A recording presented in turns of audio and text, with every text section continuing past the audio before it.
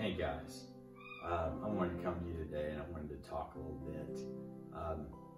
First of all, let you know I've been talking to different members of our church, mostly some of the older folks today, and everyone seems to be doing well.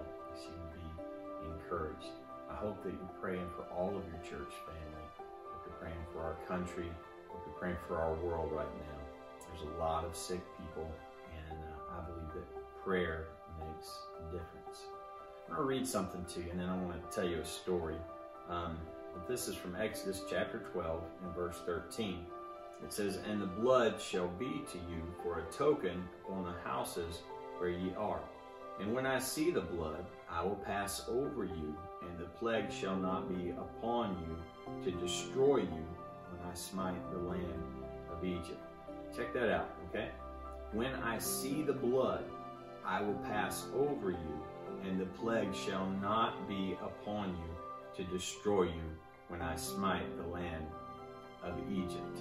I read that today, and I started thinking about a story that my grandfather used to tell. It was something that happened to him. He was about to leave this country and go preach a crusade over in Australia, and he just happened to talk to Brother Alan Parent and told him that he had a layover in Detroit.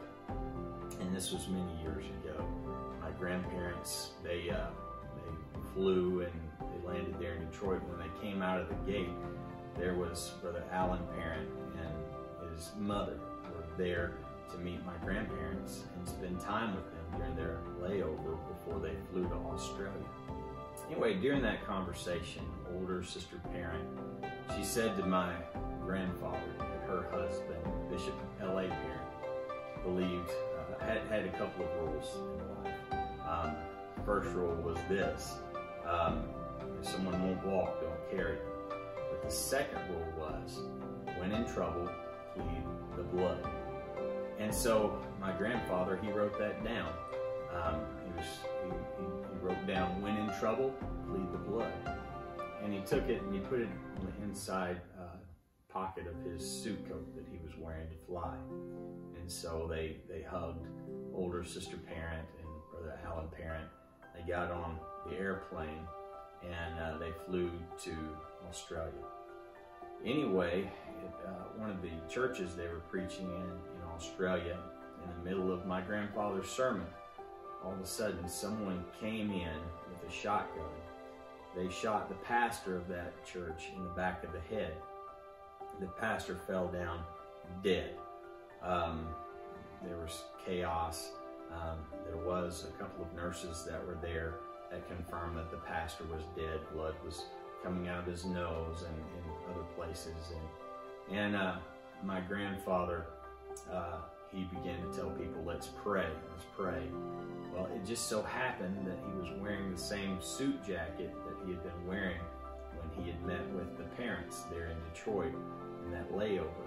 And all of a sudden he pulled that little piece of paper out of his pocket. It said, when in trouble, plead the blood.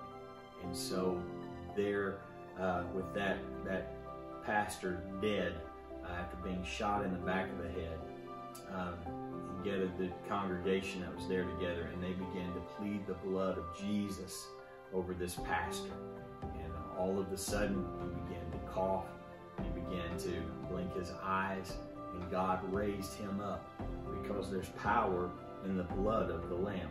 And I want to ask you right now, I want you to please begin to plead the blood over your home, begin to plead the blood over your children, begin to plead the blood over your church, and over the church members of your church. Plead the blood over our nation. Plead the blood over our missionaries. Plead the blood over this world. We still need revival, and God wants us to have revival. I believe it's going to happen. There's power in the blood. Amen. God bless you. Hope you're doing well. You probably heard some of my kids yelling in the background. We're ready for school to start. But anyway, everyone's doing well. We're doing fine.